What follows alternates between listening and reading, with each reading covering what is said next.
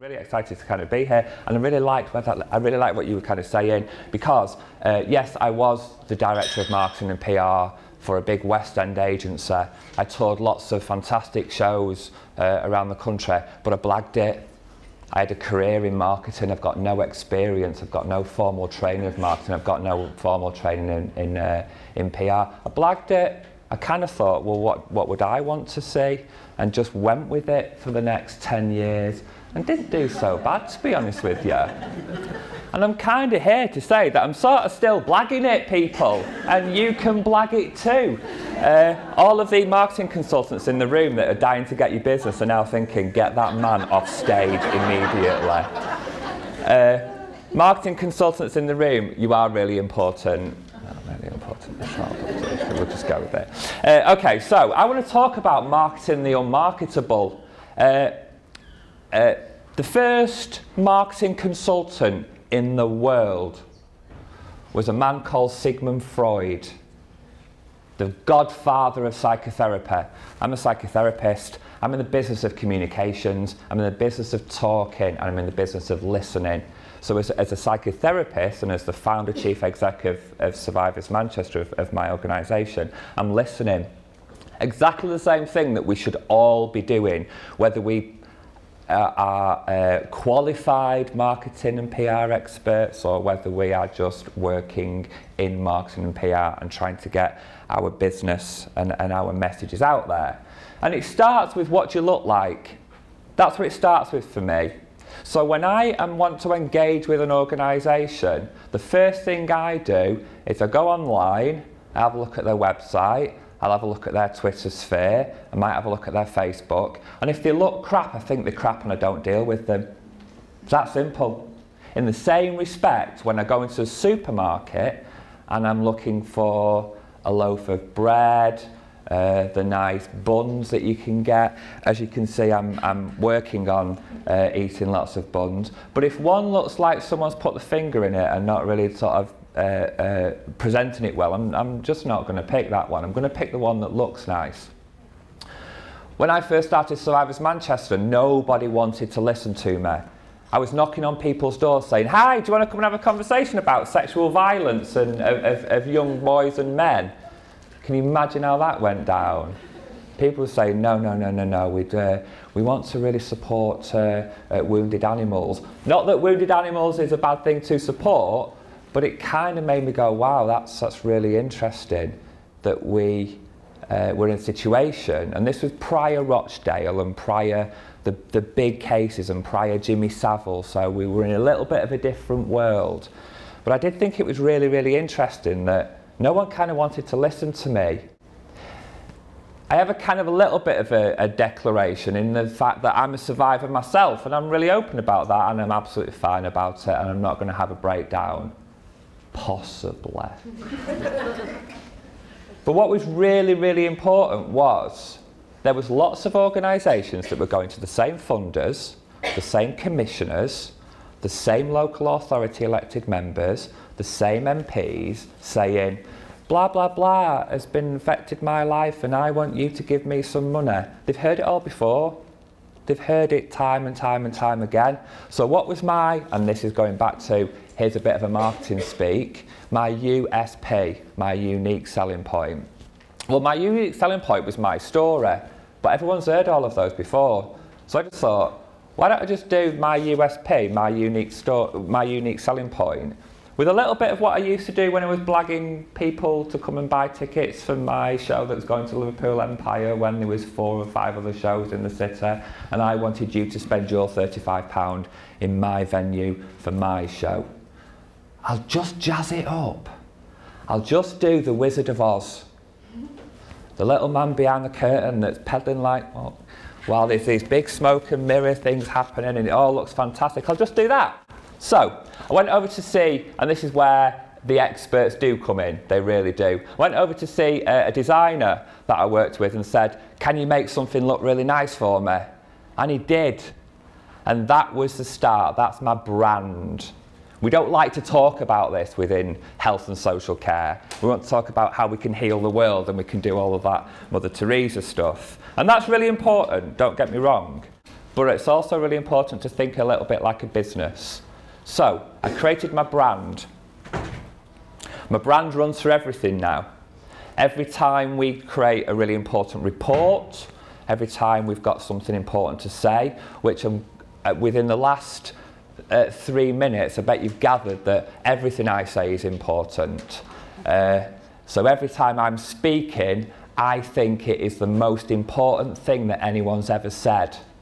Marketing people talk about don't believe your own hype. Rubbish. Believe your own hype, because if you walk into a room and you're confident and you believe your own rubbish, everybody else believes it, trust me. I've been doing it for 20 years now and it's not failed me yet. I'm also really honest about the fact that I've been blagging it for 20 years and that's not failed me yet either. So back in 2013, the government, the Home Office, released a giant pot of money, £4 million, for the Rape Support Fund. I got really excited and thought, right, I'll do that funding bid. And I looked through all of the criteria and realised I couldn't apply for it because I worked with boys and men. And the funding criteria stated because I didn't work with girls and women, I wasn't allowed to access this fund. The message I received is, boys and men don't get raped. Boys and men don't get sexually assaulted. Boys and men don't need this money because they don't need services. And I thought, bollocks. So I started a campaign of annoying MPs, writing to local authority members, knocking on doors, telling people that what was happening was wrong. And I did it using marketing. I decided to treat this like I treated a marketing campaign. So I got my Excel spreadsheet and I wrote down a few dates, and I decided that what I would do is I'd add a couple of tasks in. The marketing campaign started to grow and I just sent out emails to anyone that I thought might listen, and those that I thought wouldn't listen, I sent them 4 emails. And I thought at some point somebody will listen. I got some information that one of my emails had landed on the desk of somebody at Amnesty International. Now, let me tell you something. By this point, I'm running an organisation that everybody thinks is huge. Everybody thinks we've got lots of money. I'm working 18 hours a week. I'm being paid for 18 hours a week. I'm working with Tony in a different organisation for 25 hours a week, and I'm doing stuff at the weekend for free. And I'm doing the Wizard of Oz thing. I'm making it look smoke and mirrors. It looks like this huge organisation with this huge amount of power, and really just a little man behind a curtain peddling away.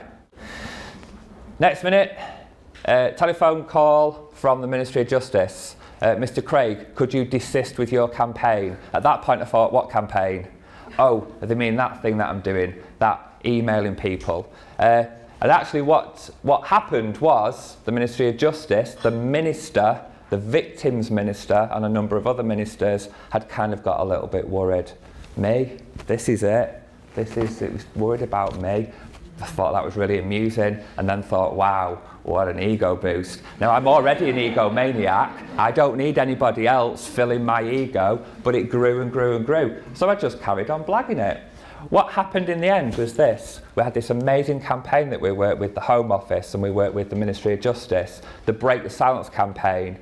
It was involving tweeting, it involved thunderclap. I learnt lots of things, but again, I was blagging it. The results were amazing. 2.5 million people heard our message. We worked with Hollyoaks. Hollyoaks got in touch and asked us whether we'd do something with them. We worked with them and we got some videos out there, and we had a storyline going, and all of this because a few people saw the wizard. They didn't see the little man behind the curtain peddling on this thing to make all of this smoke and mirrors happen. What we also got was £2 million.